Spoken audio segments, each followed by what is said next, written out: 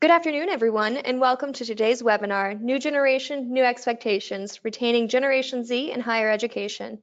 I would now like to introduce Sean Hill, a senior content writer at Capture Higher Ed. Well, good afternoon, everybody. If you have tuned into some of these webinars before, you know that I talk a lot about Gen Z, and this is something we've looked at for at least a year. You might also know that I have a 10-year-old daughter who is definitely at the tail end of Gen Z. And as I was just thinking, one of her favorite responses to me, and I'm sure you know this if you have kids that age, is quote, ... unquote. So she pops up all the time in my webinars and papers, and because she really is exemplary of this generation. And she's really helpful and kind of teaching me stuff that I don't know. As a Gen Xer, which, as I've said before, is typically the parents' age of Generation Z. So in some of the research that I've done recently, I found this wonderful paper. And what this webinar is today is really a summation of that paper, which is a summation of a lot of other research. And we'll get to that in just a moment. But what this research points to essentially is what the workforce wants out of Generation Z and how the schools can keep up with that. So let's start. So I want this out of the way. Sorry, folks. What the future wants of Gen Z. So what do employers want from the workforce that will soon be absorbing Generation Z? This is going to be one of the main questions that we look at today. Further, what can colleges do to remain relevant?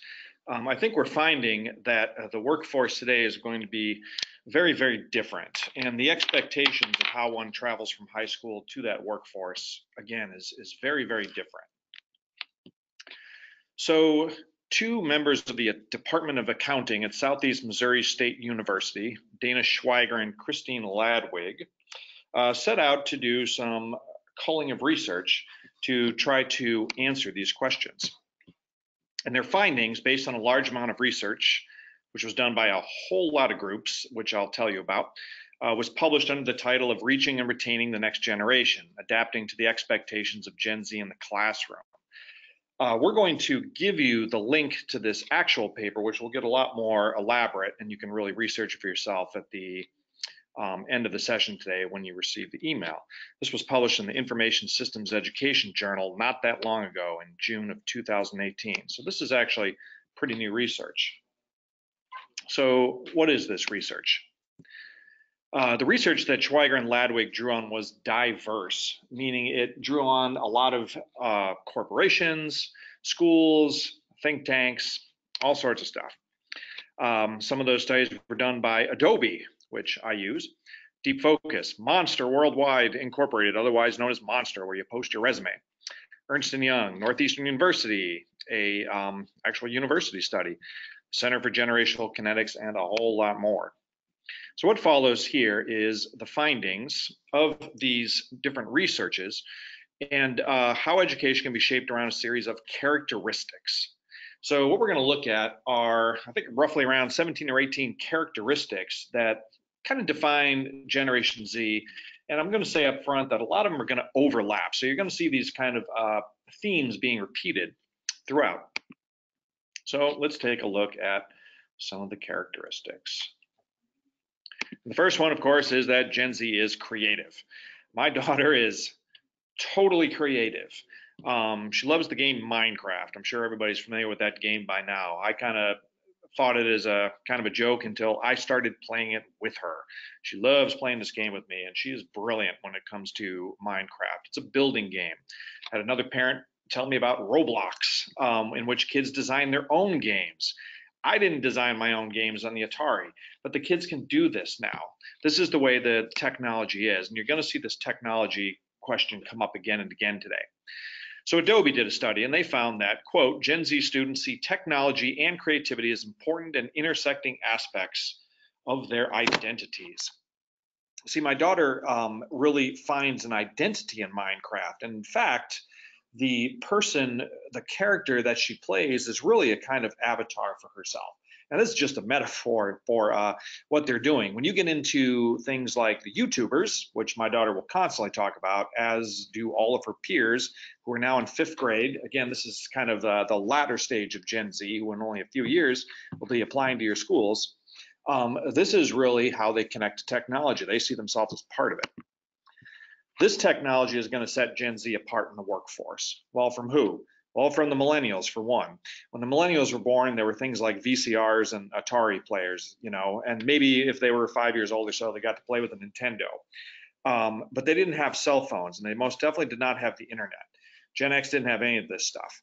Gen Z, from the day they were born, they've had the internet, they've had search engines, they've had cell phones, handheld computers. They're used to this. This is their life. Gen Z, furthermore, learns best by doing and creating. And if the doing is creating, well, kudos for them and kudos for you if you have a program that allows them to do that. Students and teachers alike in numerous surveys point out that they want more of a focus on creativity.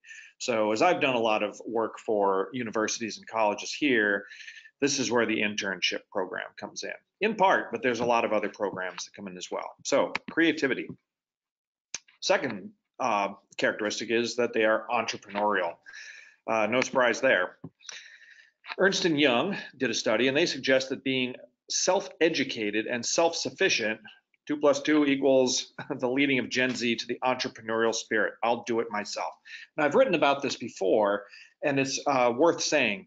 If there's one thing about the millennials that I've often admired, it's that they are completely entrepreneurial.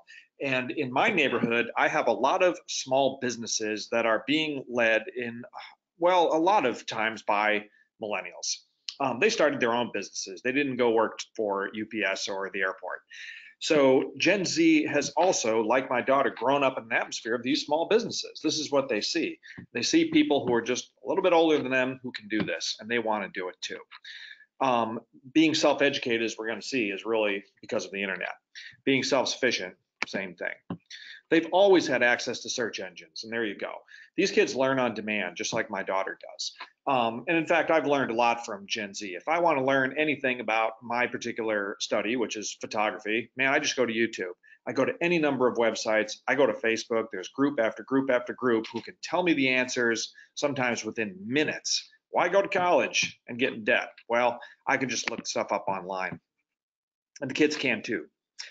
George Beale in the Huffington Post, we'll mention him numerous times, says that Gen Z wants, quote, more independent work environments. So their desire has much to do with how they viewed the recession of 2008. And the people who went through 2008 were people like me. So all the Gen Xers out there can, give me a high five or whatever for surviving that. And our kids, in a lot of ways, saw us go through that, and they saw literally how we suffered. Because a lot of us lost jobs, a lot of us are working for companies that cut back. Well, these kids don't want that, and they're wary of that, and they're far more wary of that, I think, than the millennials. Some people have pointed that out. So they want a work environment where they're going to be able to do what they want and have flexibility so that they don't have to experience a crash themselves. So speaking of the workforce, the next characteristic is fairness. So I've talked about in the past fairness being just in one way simply that Gen Z sees equity as something real, gender equity, equity in sexuality, racial equity, on and on and on. These kids have no time for racist and sexist jokes. Okay, they're being raised in a culture where this news is presented to them constantly. So Ernst & Young found that Gen Z values in relation to the workforce, employers that provide equal opportunity for pay and promotion. They want to be treated simply fairly. A lot of this too comes from surveys of kids when you go and look at this research yourself. Gen Z wants future employers that treat people with respect. As you can see, right? Gender equity, racial equity, behaves ethically, compensates, promotes fairly, and is open and transparent and makes wise business decisions. I mean, this is the culture that they're really thriving in. And I think this is a culture that I think a lot of us hope that we're going to see grow over the course of their lives. So another characteristic is these kids are goal-oriented. So the Center for Generational Kinetics said that Gen Z wants, quote, to make a decent living, working for a stable employer, and they have already started making plans for the future. These kids, when they're exposed to the internet constantly, and I really think about this, the founder of the onion.com, who I've been reading his book, what was his name? Anyway, he wrote this book called Outrageous Marketing. And he was talking about how, and he's just about 5 years, I believe, older than I am. So he's born about the mid 60s. And he said, being in a small town in the upper Midwest, it's hard to do research to find out the kind of things you could do in your life because they didn't have the internet back then. Well, these kids got it.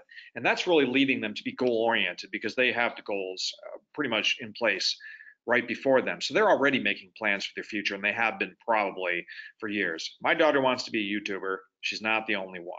And the reason she wants to be that is because the people she admires are YouTubers, especially in relation to the game Minecraft. David and Jonas Stillman wrote a book in 2017, not too long ago. It's called Gen Z at Work, and they found that more than half of Gen Z wants to write their own job description. Now, again, this kind of to me seems kind of stunning. So this is a form of personal customization that they're used to. Why? Because they have social media, man. And my daughter is making her own avatar figure. They want to create themselves. There's a wonderful movie that came out recently about Bob Dylan. Was by Martin Scorsese, and it was about his 1976 tour. But anyway, Bob Dylan said this thing, it sticks with me. He says, life is not about finding yourself. He said, life is about inventing yourself. And that's exactly what these kids are doing. They are literally inventing themselves. And in that invention, they want to invent their own job description. Gen Z is willing, too, to start at the bottom of a company and work their way up. So this is part of something that gets attributed to Gen Z a lot, which is that they're realistic. They are realists. And a lot of that, again, is because of their parents, the Gen Xers, who went through hard times and became much more realistic because of it. So continuing on, what can you do? There's that magic word, volunteer. Hands-on experiences. Offer those to the kids. The high schools are beginning to catch on to this too, of course. Adobe found that 78% of students, as well as 77% of teachers, felt Gen Z learns best by hands-on experiences. Well, as Benjamin Franklin has said, in one way or another, we all do, right? Teach a man to fish and he will feed himself forever. That's what the kids want. They just want to be told how to do it. And YouTube will tell them how to do it. YouTube has told me how to, fix my faucet, which I was very grateful for. And I can pretty much do all my home repairs by watching videos. It's wonderful. 60% of teachers incorporated more hands-on learning in their classrooms, and 52% wants to, quote, evolve the teaching curriculum. And I think this has to do largely with high school, but it probably falls into the category of colleges too. We see in the public schools, I think we're starting to see a move toward giving the kids more opportunity to just do it themselves. A point that comes up in other studies too is that Gen Z does not feel prepared for the real world, which is to say their future. This is a very anxious generation. There's been a lot of mental health studies of Gen Z, and there's plenty of reasons, as you can understand, why they're nervous. And we've seen this before in terms of things like everything from school shootings. And I mean that quite literally. A lot of the kids are on edge. They see a world that's having a tough time with the climate and plenty else. So they want to fix it. Which brings us to the point that these kids have high expectations. Note our young man over here with his credit card. I love that. Because this will have to do with shopping a little bit, which is what kids are doing when it comes to school. They're shopping. So according to Ernst & Young, Gen Z expects their shopping experiences to be, quote, intuitive, seamless, and error-free. There was a time when Amazon wasn't quite getting it right. They were recommending books to me that weren't things I necessarily wanted. Before we started our webinar, we were just talking about Kroger and how wonderful Kroger, the grocery store chain out here, is. Well, they used to send me coupons for things that I just don't buy. They've got it together. And now their coupons are coming at me in my mail, and they are specifically things I want. And I can tell that they're really keeping track of this. They're keeping track of better data. Well, the kids are used to this. Gen Z will provide personal data, like I'm talking about when I give to Kroger every time I go through their shopping line, provided that they receive a valuable personalized experience in return. So going back to Kroger, I mean, part of that personalized experience is really them sending me things that I actually need. They want engagement that builds into ongoing relationships. Now, I think about colleges in this term quite a bit. And I'll talk about that a little more when it comes to some of these experiences like videos. Recently, I was made aware of a Yale University video, and I think there's a series of them which have to do with a day in the life of a real student. And this is what the kids want to see. So that's a personalized experience for them, showing them one of their peers actually going through Yale University or any number of universities, so they can see what it's really like. And the kids have high expectations as to what they perceive that future to be. They have a desire to make things better, like the environment, for example, like equity issues, social justice, so on and so forth. This is not just America. This is, in fact, worldwide. So multitasking, that's pretty much my kid. I love the young man here. He's got the kind of tripod I want. My daughter knows how to do exactly what he's doing, which is making videos. And at the same time, she could be reading a book and probably making a sandwich. George Beale reported that Gen Z lives in a world of continuous updates. And it's their experience, too, that's being updated. The technology is constantly changing. Schools are constantly changing. The news is constantly changing. And they adapt rather rapidly.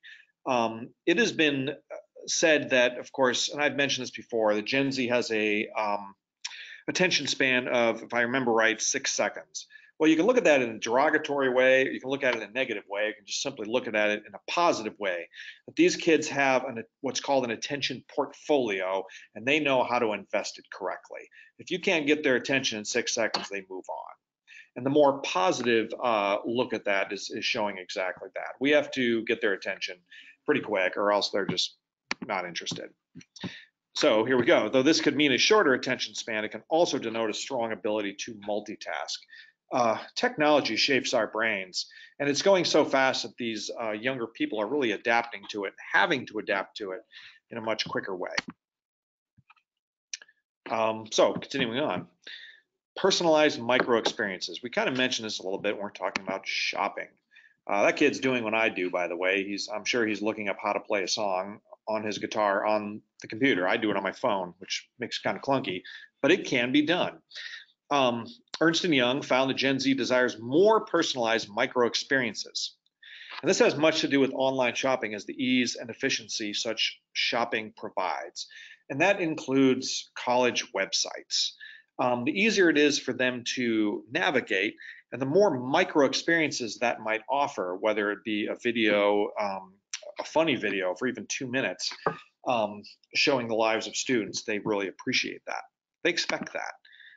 These concepts, SMSU points out, that's Southern Missouri State University, also apply to the consumption of educational resources.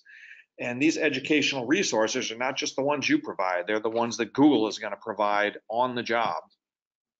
So those micro experiences in their education are valuable as well. Gen Z, according to the author Merriman, says anything is possible. They expect their online experiences to be convenient, intuitive, error-free, and seamless. Nobody, not me or you, wants to have an online experience where we're trying to buy something and the whole system goes clunk. Kids have no patience for that. They've been looking at these things their whole life, and they've learned how to be faster even than myself, I'm sure. So here's a great word and a great philosophy, which is pragmatism. The kids are pragmatic. They're looking at things in a realistic fashion. So the Cassandra report, which was only in 2015 and was based on surveys of nearly 1,000 Gen Z kids, found that these kids know life will not be easy. They're not idealistic per se, or even optimistic, as I think the Gen Xers were. And of course, that led to a major disappointment in about 2008 or so. Well, the kids are looking at things very different. So that 71% said they are likely to experience significant failure before success. And 40% view failure as, and this is probably a good number, an opportunity to try again. The kids are learning that failing is not bad. Stephen Dicker, I think that was his name, the guy who founded The Onion, but he wrote, Scott Dicker. Okay, that's it. Thank you. He wrote about failure as well, and theonion.com, they tried everything in the book, learned from their mistakes, And that's what made the whole thing better. It's the same thing with any art, like photography. I make a mistake, I learn what that means, I move on, I try it again. Remember, Gen Z's parents weathered the Great Recession of 2008. That's their big model. So, self-informed, meaning these kids know how to learn themselves. Beal reports that students lean toward learning what they want to know on their own. My daughter is definitely like this, and really, I guess I'm definitely like this, and I try to model that off her. The internet allows for this. They can explore anything they want in real time. They don't have to wait for the school to tell them. Therefore, as Ernst & Young found, this generation is essentially self-educated and self-sufficient. And for the older kids who are now applying to schools, if they're applying to schools in high school, they know how to learn, and they know how to learn on their own terms. This generation, quote, grew up having access to search engines and the habit of finding information for themselves. My daughter definitely knows how to do this, and the iPad I gave her is clunked up with about 1 million different search engines open to the thing she's looking for, whether it's Pokemon figures or whatever it may be. CGK points out that Gen Z is adept at using web-based resources for research, of course. For those of us who had to learn in the library, you can still do that. I still do that somewhat, but we don't use card catalogs. I look for any of my library materials in the comfort of my kitchen, and then I can just go get them, or just have them delivered, They place a priority on how fast they can find the right information, rather than on actually knowing the right information. That's a heavy statement. I'll let you sort that out for yourselves as to what that might mean. But speed is everything. Okay, self-reliant, one of my favorite terms. Again, these kids can take care of themselves. Ernst & Young says that Gen Z relies on self-service tools to do research rather than interacting with an expert. Sure, they can go down and ask a librarian. Sure, they can ask their teacher. But at home, they can pick up any device and find it in seconds.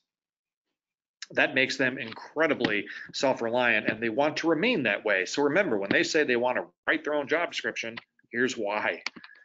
Gen Z, according to Beal, are early starters. They're predicted to jump from high school straight into the workforce. And I've written about this, and this is a whole nother can of worms. Their independence, he suggests, makes online learning more credible for them. First of all, corporations like Microsoft and Google offer credentialing. They offer education within the companies themselves. The kids don't need to go to college, and they know this. So a lot of our high school students are going to jump directly into their jobs, and they're going to get their credentials from those jobs. So again, this webinar is going to point toward what you can do to kind of aid this and be a part of this. But this independence and being able to learn on their own on the job is going to make them really want to do that. Self-reliant. So Monster, where you post your resume, found that 76% of Gen Z has an entrepreneurial focus. We've said this numerous times today, envisioning themselves as driving their own careers and advancement. Okay, if they want to be a YouTuber, they can do it. And I think they can see the route. So skill focused. Skills are everything. Remember, hands-on, internships, volunteering. According to the Cassandra report, Gen Zers realize the importance of building skills at a young age. I think they're getting taught this in school, and I think they just really, they see it online.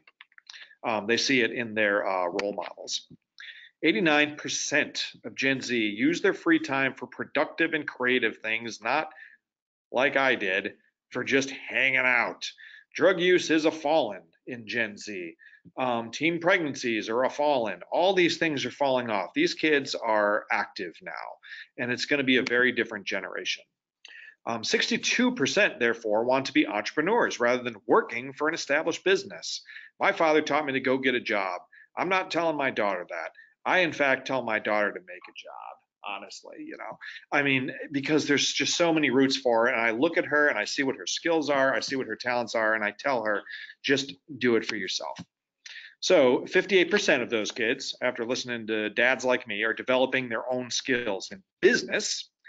51% are doing that in graphic arts. Think how much, Google needs this, Facebook needs this, anything needs this. 50% in video production, just like my daughter did this summer. She took a 2-week course on how to make movies and how to make webcasts. Incredible, 2 weeks. And 50% are actually looking at app development.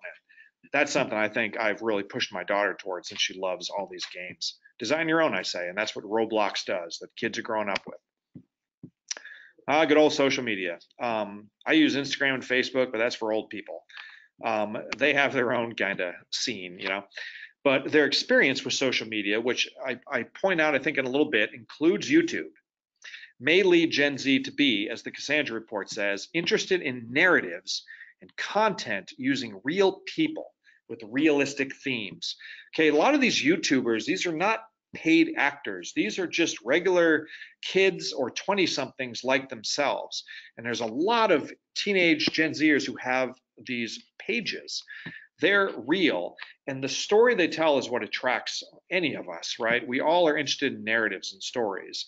Well, this is really what social media revolves around. So think about it. Again, a day in the life of a Yale University student. That's how this comes in. It's not an actor, and it's not just a photo that you download from, you know, some service like Getty. These are real people, and that's what the kids want to see. So these kids may also want to keep social media separate. Cassandra found, and this is interesting, that Gen Z prefers that the brands they like communicate through YouTube and not other social media sites, right? And YouTube is social media. Ads on YouTube are okay. Ads on Facebook, apparently, say the kids, they don't want it. I don't really want it. I don't want ads on my Instagram, but I see them. And sometimes they're helpful, but lots of times they're not, you know. The kids get weary of that real quick. So storytelling, and that's what they do. My daughter loves to read. She loves stories. If you have a kid who, even if they're teenagers now, even if they're young millennials, they probably read Harry Potter. Okay, and these kids identify with that. In fact, I found a whole study online that looked worldwide at how people identify with Harry Potter. It's true. This is how it is for kids. So Ernst & Young reflects on immersive storytelling, where media companies collaborate with tech companies to integrate programming with what's called the Internet of Things devices. So if you don't know, and I didn't really know, we just talked about this before, and Alicia helped me out with a quick search. The Internet of Things apparently just simply refers to the fact that everything is interconnected on the Internet itself. Your phone is connected to the Internet, your iPad, your computer, and further, my iPad is connected to my computer. So this whole web is the internet, and it's all telling stories. And the tech companies are working to integrate that across all of your devices. Okay, and at Capture Higher Ed, we're really trying to do that too. In other words, if we send out an email with a student story, we make sure that it will appear the same or, you know, fully on the computer as well as their phone. Gen Z values storytelling, of course. And so the integration of their Internet of Things devices allows for that to go to a deeper level. They can hold it in their hand. My daughter loves the iPad I bought for her. I still call it mine, but it's really kind of hers. Again, reflect on how social media, which again you can look at on any device, and Gen Z's incredible skills with technology, note the YouTubers, makes that a part of their lives. These kids carry stories in the palm of their hand. And it's not just a book like the young lady next to us. It's also, as my daughter uses the program Libby, so she can download books straight onto the iPad from the library. Trust.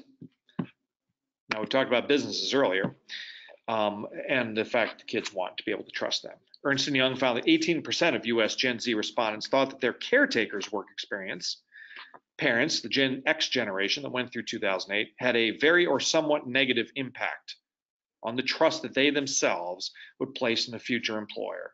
Or to say it simply, you laid off my dad, I don't trust you. And that you is corporations in general. Hence, I'm going to start my own business. I'm going to be a YouTuber. And you got to understand that for kids, this is not unrealistic. And really, for me, it's not unrealistic either. I think the economy is changing rapidly.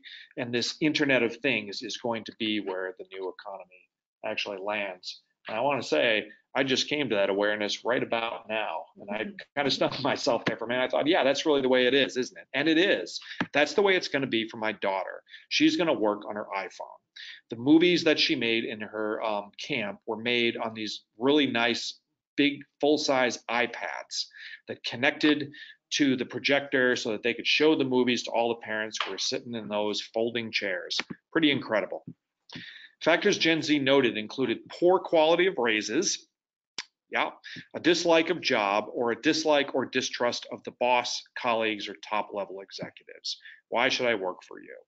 Well, there's a lot of answers for that. Again, I want to design as a Gen Zer my own job description. Which brings us to workplace advancement. This is the final characteristic. If Gen Z is going to work for employers at all, they want opportunity for promotion. Ernst & Young found that out. They want to, as CGK found, to make a decent living working for a stable employer. They want to know that their job's not going to be lost. Okay, so now we'll go to the next part. What do colleges need to do in order to, well, keep up pace with the Internet of Things, with the world of social media, with an entirely different economy that's just going to continue evolving? Well, Northeastern University did a study on this in 2014 to find out. And we've updated probably a little since then, but a lot of what they found is very valuable. So, first of all, Gen Z are self-starters who want to design their own programs of study in college. And you've seen this, okay, throughout the whole of today's program. Gen Z is certain about the importance of higher education to achieve their goals, okay? They still know that college is good, but they really want that college, I think, to be on their own terms. But that credential is important to them. In fact, there's been studies on credentialing with Gen Z that show that credentialing is incredibly important to them. They just see a wider range of credentials than just a bachelor's degree or a master's degree. Gen Z is concerned about the cost of college and student loan debt and how that will affect their future. Well, no surprise there. Gen Z believes colleges should offer some form of professional experience like internships. So I agree. Couldn't agree more. And finally, 52% of Gen Z believes that an online degree would be accepted the same as a traditional one. So I think we're going to see a lot more kids wanting to do an online degree because they can do it on their own time. Well, we make that time for adults who have kids and jobs and or even working in the military, as I found when I taught down Fort Knox. But I think the kids are now going to be quickly adapting to that too. They want the same thing. So what do employers want? Well, they actually want technical and soft skills. Now, here's a chart that you'll find in the link that we send you. And just looking at these 70% range, most of them are soft skills. Okay, so this is graduate skills preferences, ability to work in a team, problem solving skills, communication skills, strong work ethic, communication skills, written and verbal, leadership. Okay, as we fall down, all of these are soft skills. We don't really get down to technical skills here. Well, until we get down to technical skills at 56.8%. And then you see things like computer skills, and so on and so forth. But a lot of these are really skills that denote who the kids are as people. And it's how they work with others that's going to be increasingly important. So here's the proposition that Northeastern University sets up. And it's called the IPO model. So the SMSU authors, who we're basing this on, suggest an educational model that aligns the characteristics of Gen Z with the expectations of employers to make what they call a skills-based infrastructure model. 1 second, your PowerPoint is no longer showing. If you could. Oh, what happened? I'm going to pop over real quick. I'm going to take control and I will forward your slides from there if that's okay. Mm-hmm. Give me 1 second. Oh, just hold on just a moment. We're having some technical difficulties. So sorry about that. We didn't know we slept. Someone in the office came in and told us.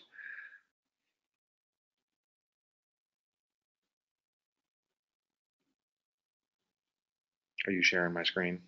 I have got mine right now. Okay. Are we using your screen now? Mm-hmm. Hey, we're on it. Okay, so what do employers want? Well, there they are. Technical and soft skills. Again, if you missed this chart, if we didn't get it in time, it is going to be available to you after we complete this. So the proposition IPO model, again, is a skills-based infrastructure model that schools can incorporate. So again, looking real quick at the top, the characteristics of Gen Z, a lot of soft skills, technically, or not so much technically oriented, but experiential, pragmatic, problem solving, so on and so forth, along with technically oriented and so on and so forth, get added to the educational mission, and the 2 + 2 = 4. Okay, how do we process that? Well, we work on the kids' experiential learning. We give them the technical abilities. We teach them communication, written and oral, so that the employers get what it is they want: strong work ethic, strategic planning, knowledge, initiative, and so on and so forth. The colleges are the intermediary in this to giving the employers what they want. And IPO stands for input, processing, output. So how do you attract and retain students? That's you. 1, use storytelling via student video stories on your website. Day in the life, Yale student. Lots of examples. My favorite is the University of the Cumberland's video, which you can find, I believe you should be able to find on their blog, and I've written about it. It's a wonderful thing, and it works. 2, get Gen Z's attention in high school. Give Gen Z the peer-based information, hands-on experience, and stories by giving them the opportunity to interact with current students. Again, a day in the life is through YouTube, which they're used to, and this can also go well for, school visits and whatnot. Develop a freshman course, number 3, to introduce students to computer science and app development. That's what they want. And by the time they get to college, a lot of them have had computer courses anyway, but it's just taking it to the next level. Number 4, create new minors and certificate programs to align with Gen Z's interests. These certificate programs are kind of essentially what Google is going to be offering them. You can offer them as well. Number 5 is involve employers in curriculum development. Now, this may have some controversy attached to it, but you can see how you can involve employers, as many colleges do, through internships. You can see probably how you can involve employers in actively doing classroom projects for those employers, but you can also invite the employers on advisory boards where they can have their say. This is what our corporation needs, this is what our city needs, this is what the economy needs. And the final one is develop career development strategies to engage and retain students. For example, provide experiential learning opportunities. We've said this a lot of times, to encourage technical and soft skills through internships, group projects, corporate guest speakers, competitions, volunteering, all sorts of things. Offer online or blended courses, as well as certifications that encourage students to learn on their own. Okay, give them the time and they will most definitely do it. Offer short run classes, okay, concentrated programs, not term long. The kids want to know what they want to know right now. Boot camps, something that lasts maybe a week, to add to a student's portfolio.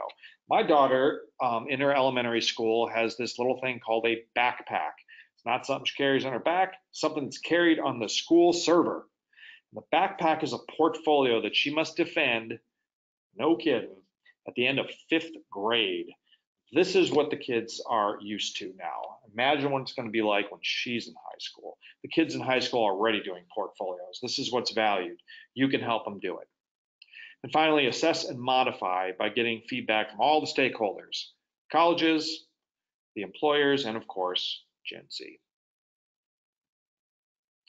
So all the material here is going to be in the article. There's the link, and you will be sent this link in an email once we're done.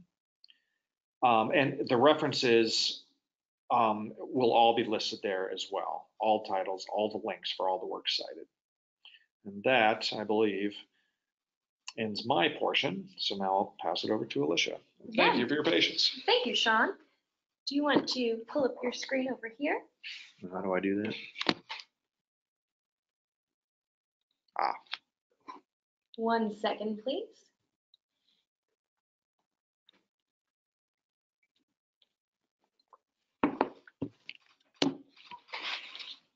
All right. So now we're going to begin answering the questions submitted during today's presentation. As a reminder, you can still submit questions through the questions pane in your attendee control panel. Let's see. We have some thank yous for pausing to work the PowerPoint, so Yeah. props to that. Let's see, the first one that we have, it says, there are a lot of characteristics that you have noted in your presentation. Are there any that stand out that would be most important to try to connect and help retain Gen Z students? Yeah. I'm just going to think about my daughter, who, we'll just keep this between all of us. My daughter is rather impatient with school. And I don't, I really don't blame her. We're still kind of going through the testing phase of American education. She's not interested. Some kids are, and they can work well in that system. Mine can't. And my daughter is in no way exceptional or exemplary. I think that the more schools can offer the material and the information in simply a faster way, which really means let them do it on their own at their own pace, I think they're just going to be happy. I would be happy doing that. Okay, and I've said this I believe in the last webinar, but this seems to me really important, is when the kids think of time today, an 18-year-old, again, I can go online, I can go to Google, I can go to Google's corporate headquarters and learn what I need to learn quickly. But if you're asking me to sit in a college for 4 years, why should I do that? And this is really what the kids are really saying, and this is what the research is finding, is we don't have the time. And I think this is what's leading to kids going directly from school to the workforce, is just, I don't have the time. I'm going to get that credential, but it's just not going to be from you. So some of what's talked about here at the end of today's program, which again is in that article, we'll break this down even a little bit further and with a little more detail, and how you can design a program to allow the kids to do that. It would be a lot like adult ed, and just we're thinking of the 18-year-olds as adults now. And I think maybe the second thing that it really just as one more is really that technology. I mean, I see all the kids my daughter's age. I've watched them grow up. I have still cousins, nephews, nieces who are now teenagers. They always got a phone in their hand, man. And the phone, the computer, the iPads, YouTube, Netflix, this is their life. They've seen it, the whole experience, and their parents do it. So everything is readily accessible to them. So the more you're an online presence, the easier they're going to find you. And when we send emails to the kids, those links need to work, and they need to go somewhere that's going to present the kids that micro experience they're used to having. I think those are the two biggest things I see. But I think all these characteristics in the end are again bouncing off each other. Sure. Let's see, we've got one more, which I think kind of relates to the second half of your answer, which is, how does using Capture Higher Ed help with retaining Gen Z? How does using Capture Higher Ed? Well,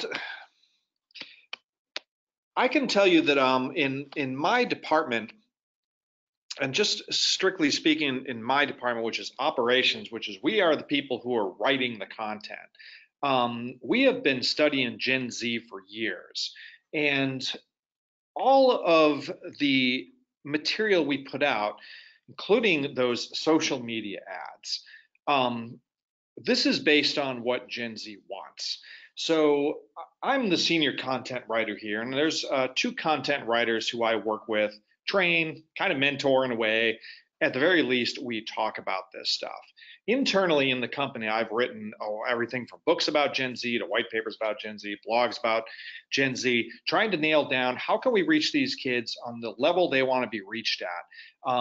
Again, that University of the Cumberland's video, which is quite amazing, that was something that, not that we made, but it's something that we utilized.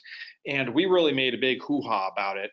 And I believe, if I remember right, we simply sent out an email, because we can do this, and you should know we can do this, is we send out emails with links to YouTube, or just links to videos, period.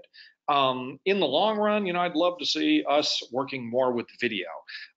But as kind of problem solvers and advisors too, I couldn't advise you more about making videos. I know there's an expense to it, but boy, it works. Social media, some kids are on Facebook, and we do use that, but we're also reaching the parents, and Instagram as well. We do those ads, and they're really meant to be kind of short, sharp, shocked kind of reach the kids, and they just naturally fall into those posts that they naturally see.